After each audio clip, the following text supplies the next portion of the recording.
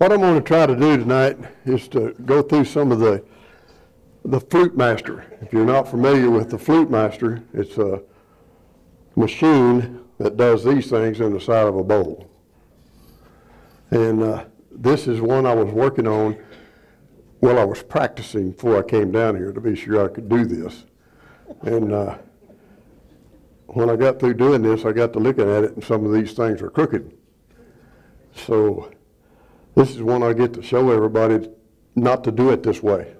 It's not a good way because it makes one bigger than the other one, and it doesn't look real good when you turn it around. But that's what that's for. Y'all can pass that around and look at it. I've got them marked with a black ink pen to where the ones that are bad. There was only about 3 or 4 of them, but they kind of did this.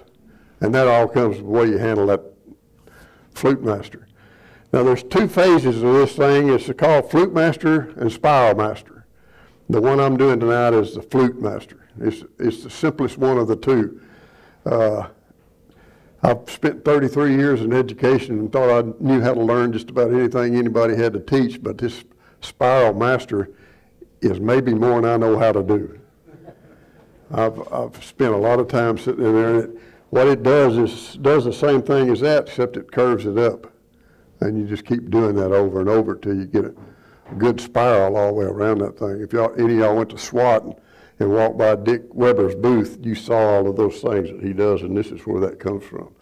But it's a real good tool to use if you have a lot of old wood that's not good for much else. When I say that, these are pieces of wood like this that I usually throw away. And I have an opportunity now to cut grooves in them, and this one here has got holes drilled in between the grooves. And that's new. I just did that yesterday just to show off so I could bring it with me. I didn't really know what that was going to look like. I didn't know if it was going to work or not. But once I got it done, my wife come out and said, I think I want to buy that. Oh. Well, you know what you have to say. Yeah. Well, I'll just give it to you. So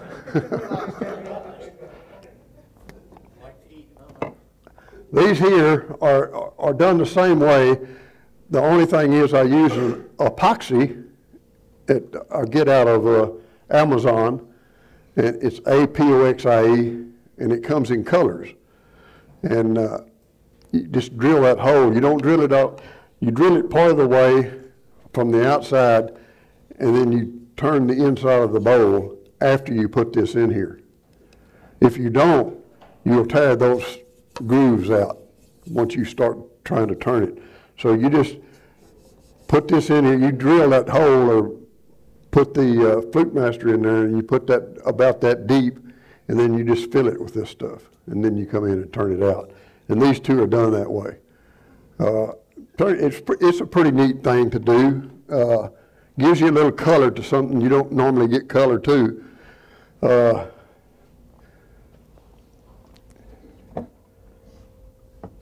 These here are a little larger, and you'll notice a lot of these bigger things that I do. I got a lot of turquoise in them. I do that with most things I turn. I put turquoise in it. This is mesquite, and I think turquoise looks good in mesquite. Now that's just my personal opinion. And I'm the one making it, so I can do what I want to. But that's why I do that. And I think it looks real good. This bowl looks a lot better now than it did when I first started turning it, because it had a great big hole in it. And I finally turned that out, and you can still see part of it down here in the bottom. But these are fun to do. That one went all the way around. This one I wanted to try something different, so I left this side solid, and turned the grooves on the other 2. So it's just a little something different. And both of those are mesquite. This one here is a great big piece of wood. And it had this hole in it, and then I have to figure out how I want to cut these so I don't mess that up. And so I just got here, and then I just skipped it and came on over. And I thought it turned out okay. It looks all right. It looks like it fits in. So that's what this is. These are made like this. My daughter suggested this. She said, make something that we can use as a fruit bowl because it's got air that can go through it. And that's why I started making this certain type of bowl. But it's a pretty big bowl. The fruit we have is too small for that. But those are kind of give you an idea of what this thing is for, or what I do with it. I'm going to turn, this is a piece of sycamore. I'm going to turn this real quick, and then we'll try to get the flutes in there. And I'll try to do more than one kind of flute to show you what I'm talking about. What I normally do is cut all the way through. I like that look. Some of it I just leave, and it's not cut all the way through, but it still gives an appeal to that. You'll notice in anything I turn, I drill a hole in it right here. And I center it up and drill that hole. And I do that because it makes me feel better. Because when I put it on here, it's not just the teeth riding in that, it's in a hole. And I never had one of them come off of the lathe. Now, before I started doing this, that happened all the time. They'd fly off that lathe. Luckily, none of them ever hit me. They always went that way. And I was sure glad. Because I've seen people that have been hit by these things, and they don't look very good after they get hit. They're usually down at the emergency ward getting it sewed up. But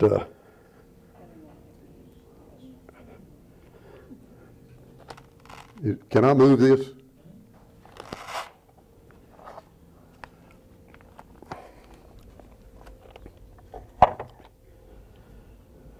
Now I would like all those bowls back in case y'all were interested.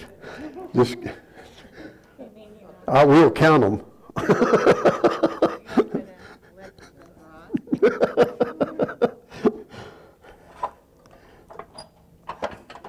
Now what I did with this thing before I came was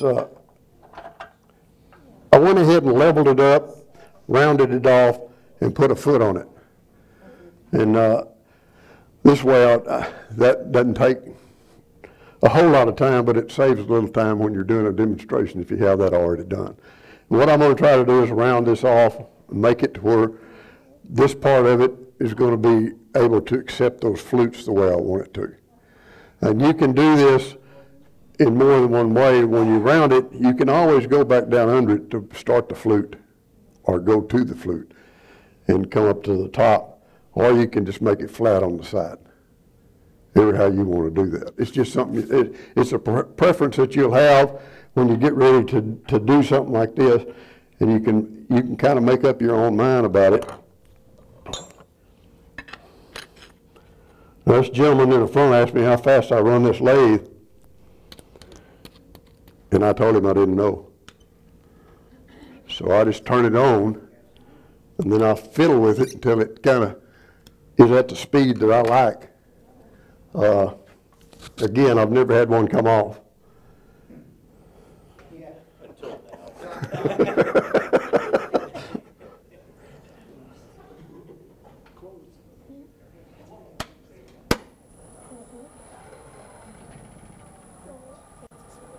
That's good right there.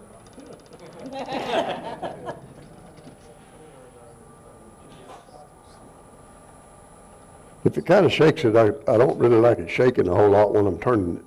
Sometimes I will just to smooth it out, but most of the time I want it to run pretty smooth.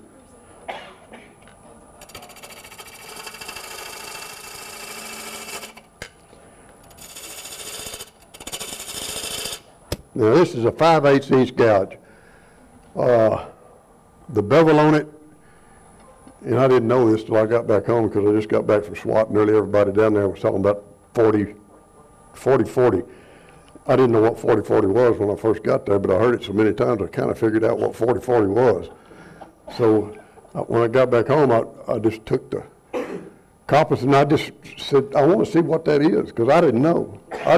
When I first started turning, 15 years ago, a guy over in Arlington showed me how to do it, but then he showed me how to sharpen it. It was all freehand, but he didn't tell me anything about what these are, and I never did look it up. So, but I finally found something I liked, and it turned out to be a 40.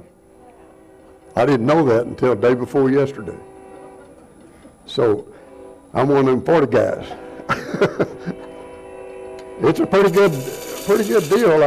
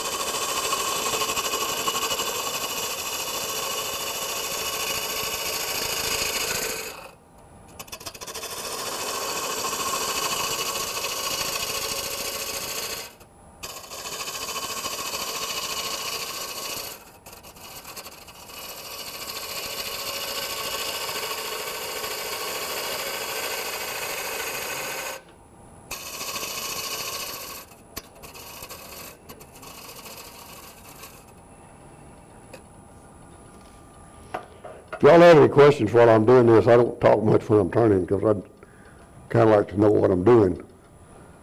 And sometimes when I'm doing it, you probably think I won't know what I'm doing, but I really do.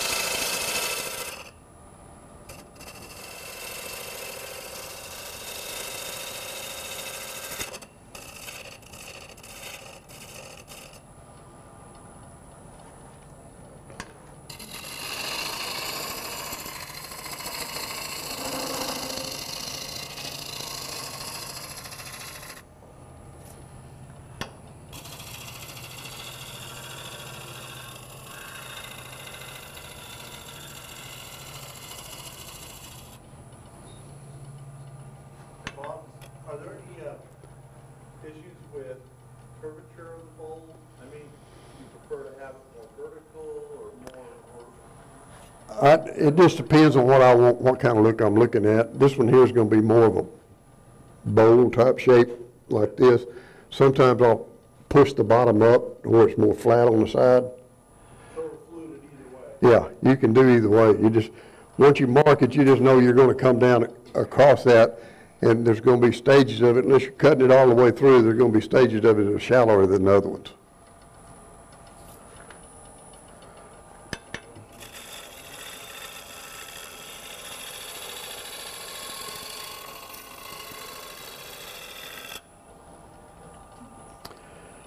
Now, when I'm doing this, once I get it to here, I will completely sand this through, get it ready to finish.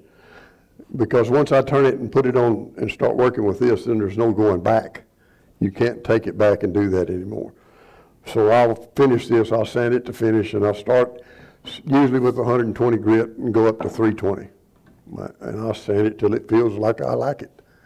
And once I get it there, then I'll take it off and turn it around and hollow out the inside of it and do the same thing to that.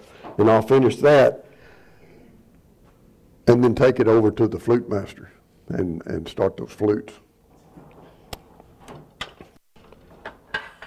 How long has that plank been drying, Mike? Oh, I just went out there and picked this up yesterday and kind of fixed it up a little bit, but it's probably, it was a dead tree, and it's probably been in my pile out there for about 5 years. So it's pretty dry. But sycamore turns real well. I really like it. And she bought the school building, and they had to move some of those portable buildings out there, and they had those great big old sycamore trees about that big around. And they had to cut 2 of them down. And she called and wanted to know if I wanted them.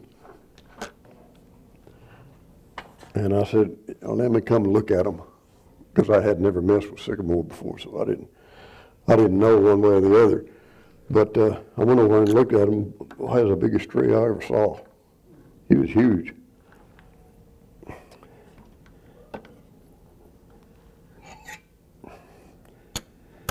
Whew. Worked.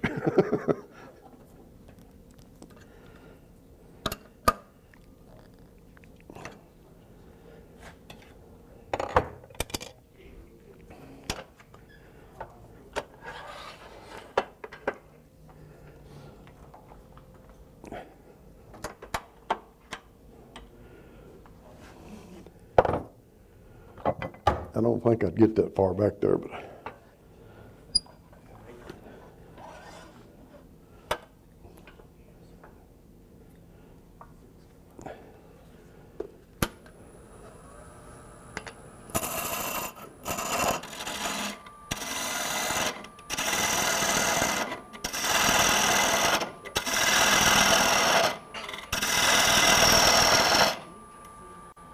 think that's deep enough.